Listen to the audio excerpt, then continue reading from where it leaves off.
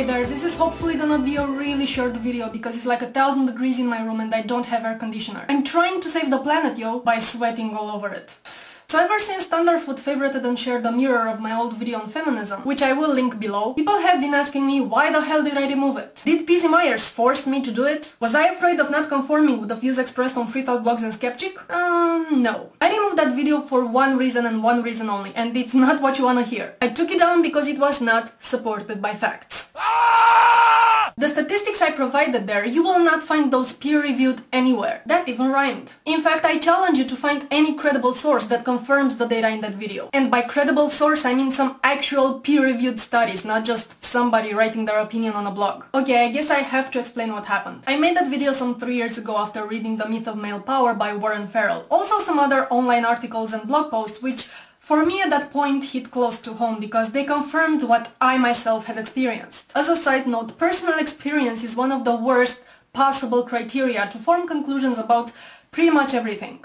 See theism. So reading all that got me all worked up, I got carried away and I made a video without actually doing proper research. And after I posted that video, two things happened. First thing that happened was that it was very well received and supported by the majority of people who viewed it, which in my mind confirmed that what I was saying was true. Another side note, popular opinion is yet another horrible criteria to form conclusions. Again, think about theism. The second thing that happened was that a lot of the people who opposed my video and who self-identified as feminists, most of them radical feminists, began a tirade of personal attacks. They were ragging on the way I look, they were ragging on the way I dress, they were claiming that I'm not a real feminist because in the video you could see my legs. And that made me even more reactionary because I felt I was under attack. And I was thinking, hold on, these people who call themselves radical feminists, what they're saying is basically men have no right to tell women how to look and what to wear and how to act and what to say. Only we have the right to tell women that. And if they don't comply, they're not real feminists.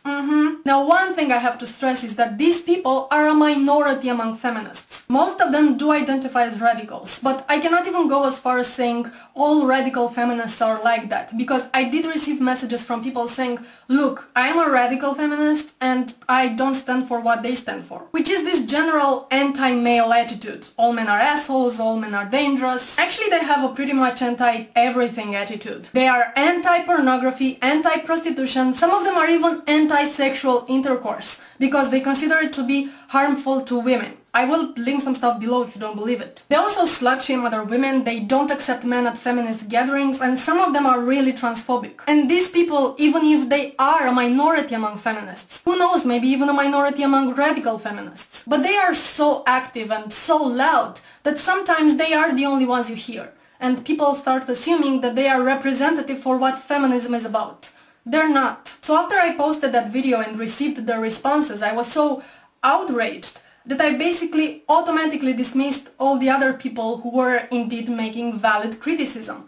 And it took me a long time to even consider that criticism and revise my video and realize that I have indeed provided false information. That is the only reason I removed my video. Nobody made me do it. Nobody even hinted at it. Not PC Myers, not Rebecca Watson, not anybody. It was a misleading video and I made a mistake by letting myself get carried away and not doing proper research, and I apologize to all of you for that. Now one thing I find funny is that one of the mirrors of my video that recently got uploaded on YouTube says in the title something like Cristina Rad or oh my god it's Chris before she was a feminist. Which is quite fascinating considering that in the beginning of that very video I say that I am a feminist. I've always been a feminist. Even if after the responses I got to that video I was so appalled that I stopped identifying as one for a while. I was like, you can keep that label, I don't want it anymore, I have nothing in common with you. But that didn't last long because I very soon realized that by doing that I'm basically enabling this small group of people to completely hijack the term and turn it into a perversion of what feminism is about and its historical significance. If I absolutely have to ascribe a category to my feminism, I would say that I am a sex-positive feminist. And I cannot make this video any longer, I am about to melt. But I will link you to my blog where I will